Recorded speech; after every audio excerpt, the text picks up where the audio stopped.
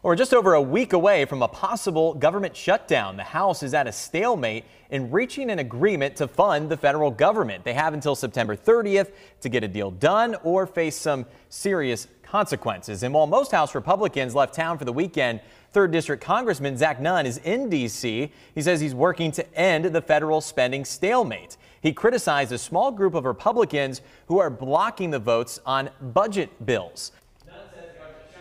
Stop federal services like the early learning program Head Start and paychecks for military service members.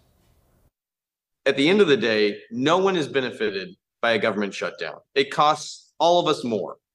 At the end of the day, we all want to see a budget that works. And most importantly, at the end of the day, we want to be able to have a government that functions to take care of families and make them the priority, not make, a few individuals within a conference the priority. With Congress in gridlock, the Biden administration is telling federal agencies to start preparing for a shutdown.